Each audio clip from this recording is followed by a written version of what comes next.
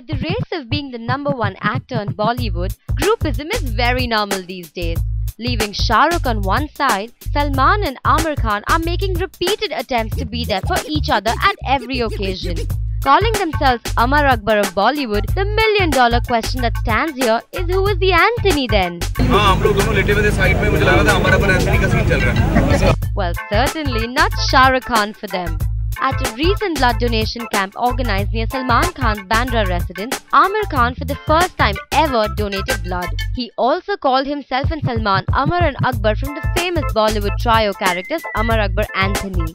So much of bhaichara between both of them will definitely turn Shah Rukh green by envy.